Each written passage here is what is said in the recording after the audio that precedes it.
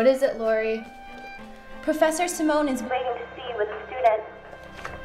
Send them in.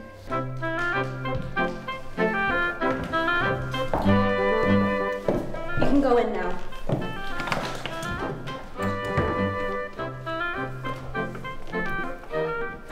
That'll be all, Lori. Thank you.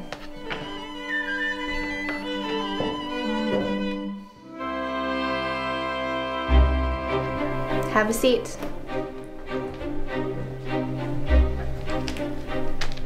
Mr. Ryder, quit slouching, back straight.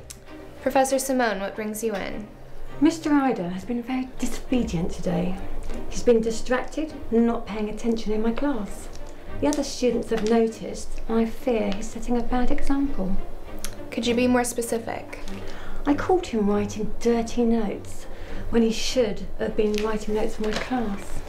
So he's writing smut in your class. Indeed.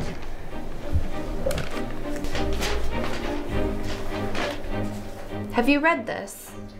I refuse to read such filth. Ryan Ryder. That sounds familiar. Were you on the dean's list last semester? Yes, headmistress. I think he should see a therapist. What? I thank you, Professor Simone, for your opinion. Now, if you'll leave us, I'll let you know of any further disciplinary actions I set forth. Yes, headmistress. Thank you for your time.